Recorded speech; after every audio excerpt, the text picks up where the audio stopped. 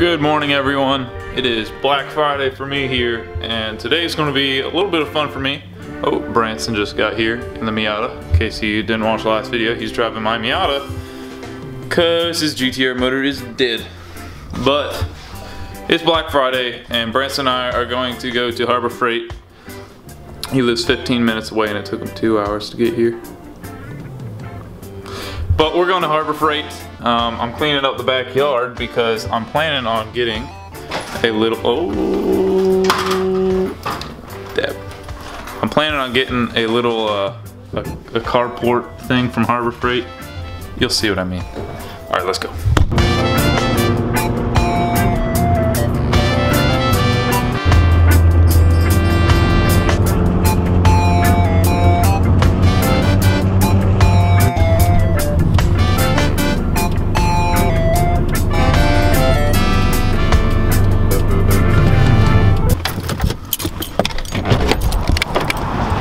Alright, we've made it.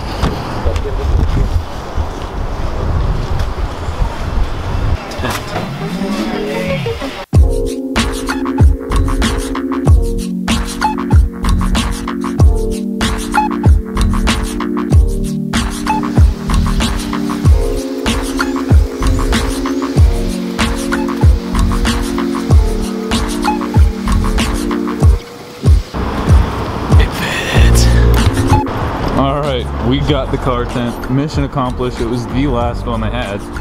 And I got some other stuff. Angle grinder, or a die grinder that is, and air hose, air fittings, and some other stuff. But we did it. Now it's time to get home and set this thing up. Alright, I'm almost home.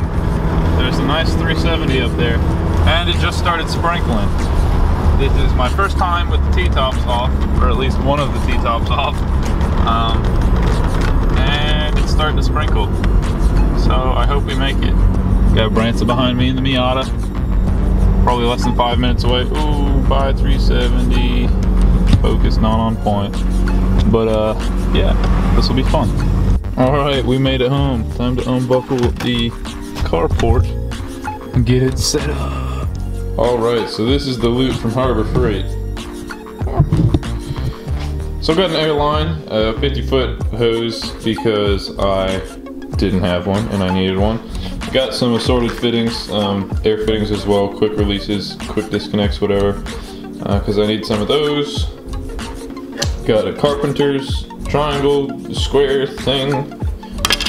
These are the little attachments that you can put into a drill that give you a 1/4, 3/8, and a 1/2 inch drive. Got some wire wheels for an upcoming project that I've got going on. A tape measure because there's $1.69, even though you can get them for free most of the time.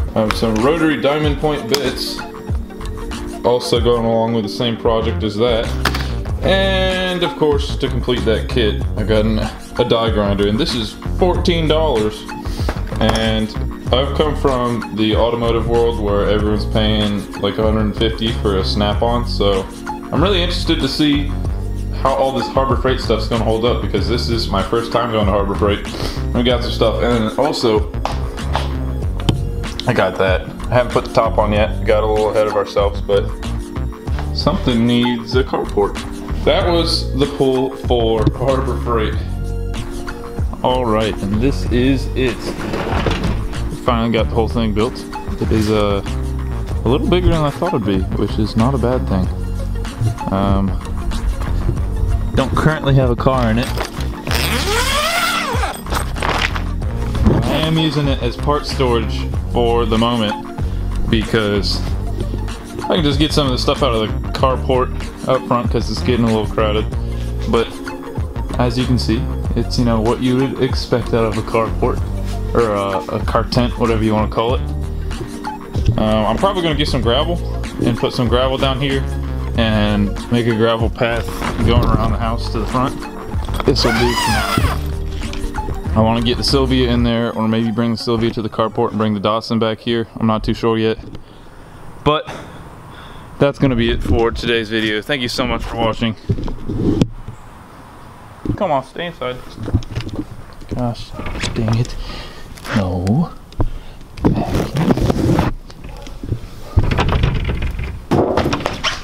No. Back inside. Subscribe and hit that bell icon so you get notifications when I upload videos. And have a great day.